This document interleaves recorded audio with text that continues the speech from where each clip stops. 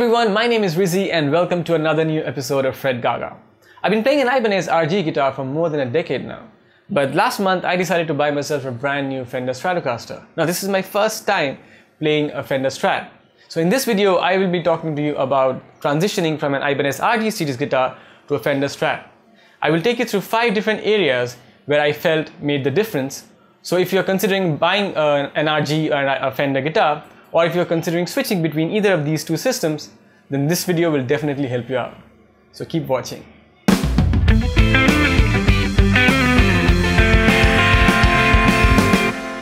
So let me start by telling you a little bit about my guitars and how I got to buying them.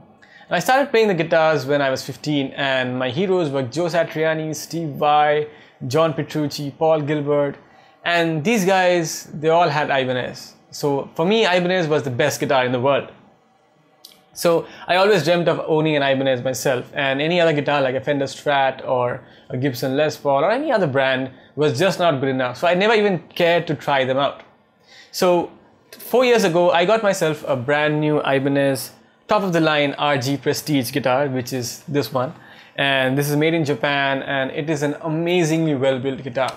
It just plays like butter, and it is a beautiful, beautiful guitar. I just love this. But then my musical taste sort of started to shift a little, and I started listening to a lot more Hendrix and SRV or John Mayer.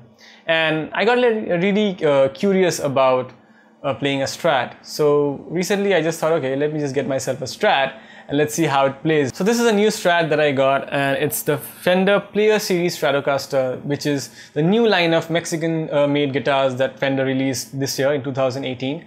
And this is an amazingly well built guitar. To be honest, it never feels like it's made in Mexico. It just is as good as built as Fender American series guitars.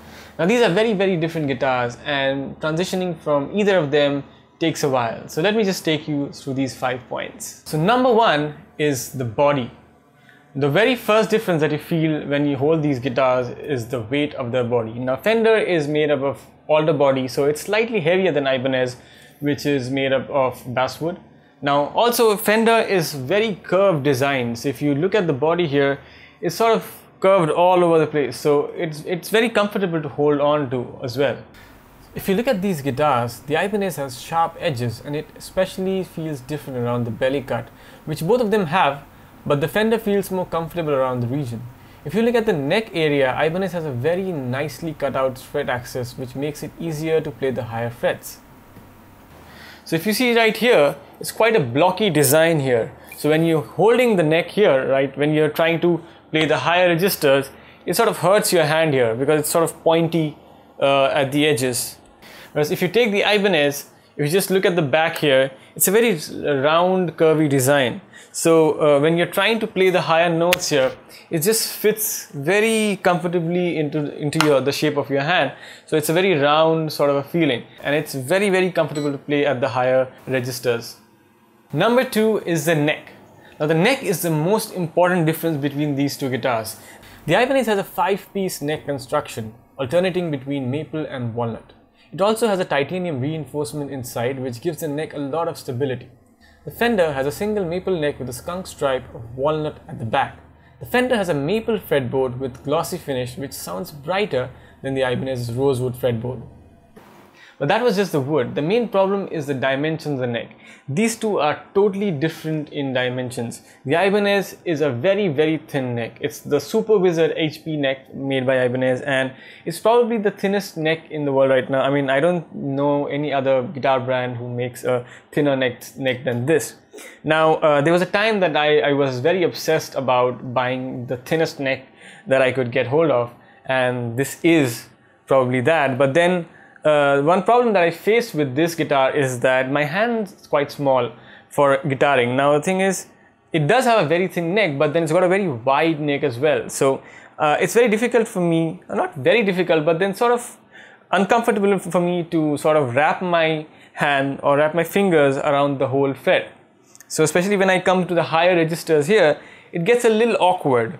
But then the Fender, on the other hand, feels very comfortable to hold on to, because on this Ibanez, when I shred, my hand sort of goes into this sort of position, and it's a little awkward to play like this.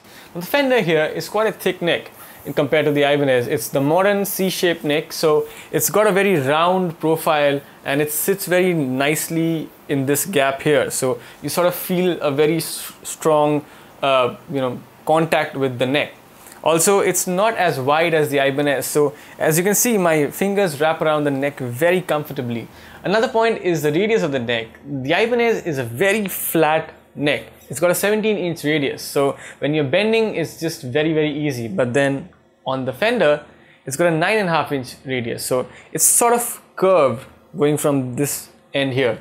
So it gets a little difficult to bend on this compared to the Ibanez, but then it's not as difficult. I mean, you can get used to it if you play it long enough. Number 3 is the pickups. Now these two guitars have very different pickup configurations. If you see, the Fender has 3 single coil pickups, whereas the Ibanez has 2 humbuckers and a single coil. The Ibanez has actually DiMarzio pickups, and these are Fender standard pickups that they have for the Mexican series of guitars.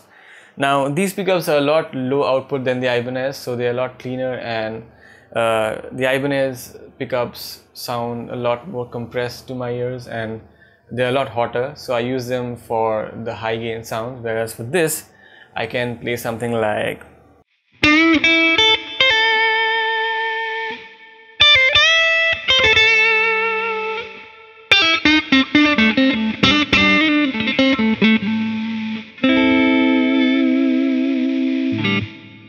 Now with my Ibanez, I really like to play it for heavier tones, especially using my DiMarzio Tone Zone bridge, that's the humbucker. And if I play something like this,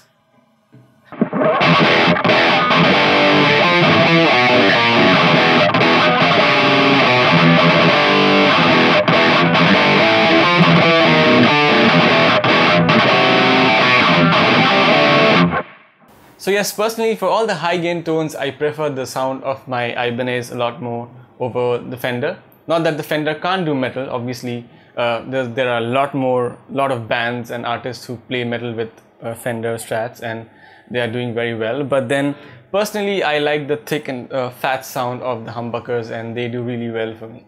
Number 4 is the bridge.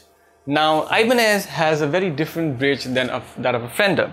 It's got a floating tremolo system, which is very much like the Floyd Rose system. Now it's not exactly Floyd Rose, it's got Ibanez's own 0-point system, it's their own technology, but it's almost like a Floyd Rose system anyway. And it's got a locking nut here, which really keeps the guitar in tune, and the bridge is very stable. So if you see this one, it's really nicely made and the hardware quality is so good. Obviously this one comes at a really high price point, so the hardware quality is quite expected.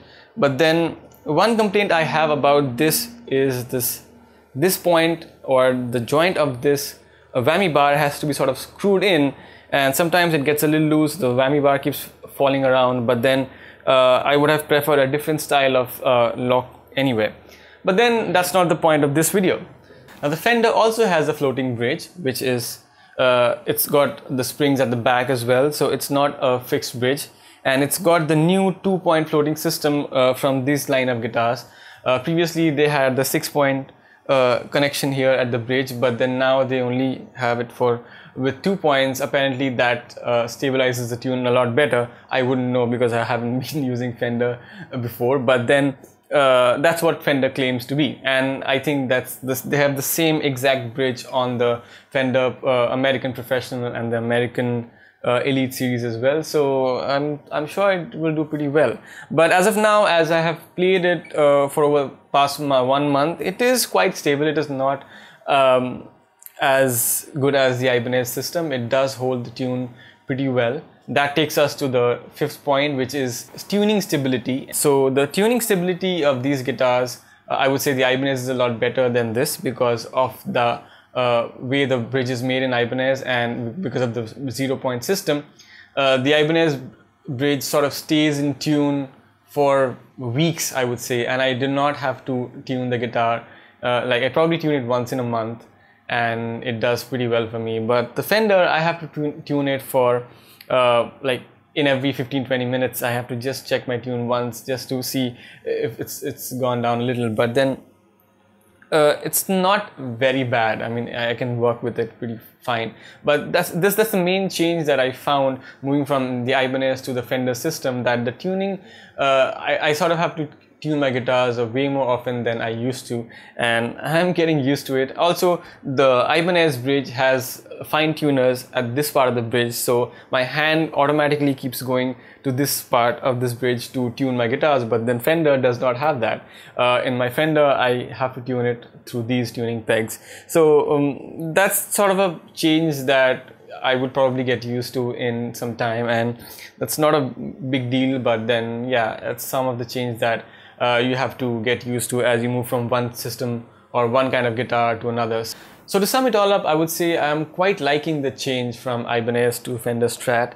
The point of the video was not to compare these two guitars or compare the specs of these guitars, because these are priced at a completely different levels.